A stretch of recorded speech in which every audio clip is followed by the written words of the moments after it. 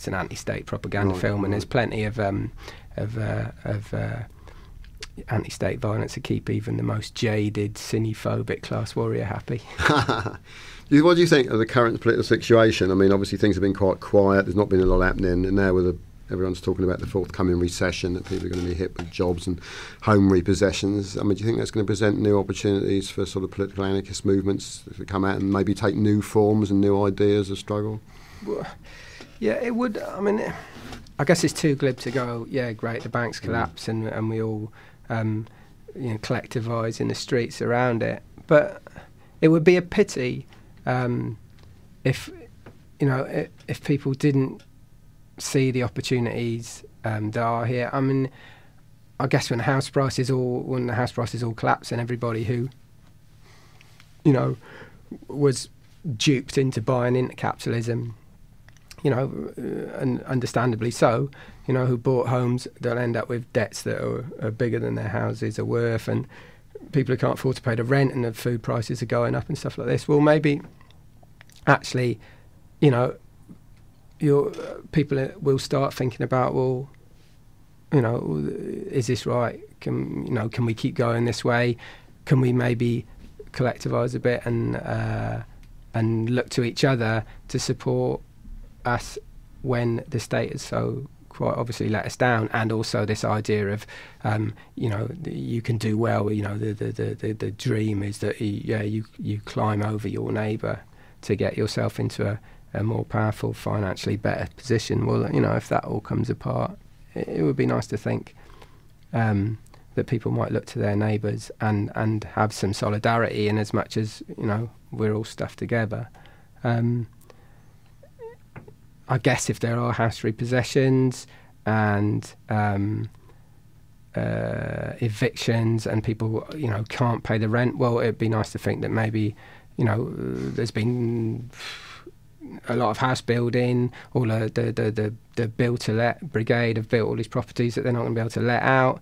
If that's matched with a large number of homeless people, then I'd like to see the squatting movement take off again. There's no reason why that couldn't happen. It'd be great to see the kind of squat movement there was after the Second World War, where people who didn't have houses just moved into all the buy-to-let places. I guess also, historically as well, sort of successful-ish anarchist groups, I guess in recent history, have done well, in times of hardship, if they can, come along and go, well, actually we can bring something to the situation that is useful to people. I mean, if that means, let's make shoplifting something that's socially more acceptable than it was. If people want to storm the supermarkets and take all the food out and distribute it in their neighbourhoods, I'm sure that will go down well with lots of people. I guess the opportunities are there, especially within the activist anarchist movement. Half of these people have been in university for years, so they're quite well educated. So if your neighbours are having trouble with budgeting, or if they're having trouble with the banks or with the bailiffs, then you can help them out on both levels. That means you can help them out maybe possibly with the legalities, but then you can also turn up when the bailiffs come. If there's 30 people there waiting for the bailiffs, and the bailiffs are going to have to go away empty-handed.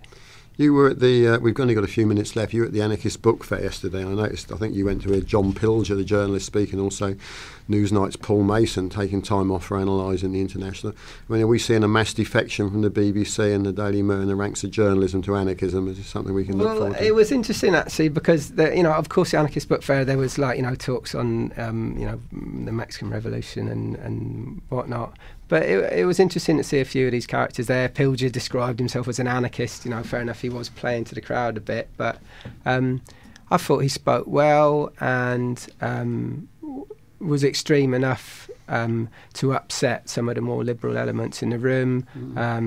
It was, interesting to hear what he said about how Barack Obama, that all he really offered was this return to the illusion that people have some sort of influence over geopolitics, and as far as the world's concerned, nothing will change under Obama. He was interesting. Paul Mason, Newsnight economics editor, who was I really didn't know very much about him. He's a mine of information on syndicalist history, and he's just written this great book on working class struggle that I got a copy of yesterday, and I would encourage people to go and dig it out and read it. We've got about 2 minutes left, so I'm going to ask you about your former life as an anarcho-punk. Since, I guess, half the anarchists in the country came out of all those men in their 50s now, 40s, and we used to wear crash shirts on their back and all that. Yeah. Looking back on sort of crass anarcho-punk and that, what do you think of that now? It's quite noisy, isn't it? You can't hear the word. Go on, sing us a crass song live. No, I don't want to sing you a crass song. Yeah, no, of course, I guess a lot of people in my generation, we were politicized. We were brought into it, we were lured into it by Joe Strummer, and then we were banged over the back of the head by Penny Rimbound. And all stops in between. I guess, if it wasn't for, I don't know, I guess we got Thatcher to thank, and she's gone mad, isn't she? If it wasn't for Thatcher, they'd probably, we wouldn't have had something so iconic and poisonous to rally against. So we should thank the old bitch as we stick her in the ground, maybe. But she's not been wheeled out this week to say you can't buck the market, I noticed. She's kept a bit quiet now. I think you're right. It was someone who was so horrible, it gives you a lot of power to organise. I mean, last question really. Do you think music and film can actually aid political struggle? Do you think it can push things, or is it just a reflection of what's going on and can't really make much difference? No, not at all, because I think it's something that draws people in, and it's, it's that, if it ain't my revolution, if I can't dance to it, it ain't my revolution sort of thing. And if, it's great tunes, sung by, gorgeous girls in short skirts is always going to get people on side, isn't it? You know what I mean? Anarchist or otherwise. Yeah, okay, that's brilliant, Simon. There's loads more questions I'm going to ask you about, especially your career as an anarcho-punk, but history may not hear that. I look forward to seeing your film on the Tottenham Air Rage. That's the end of the show for this week. Thanks a lot, Thanks Simon. a lot.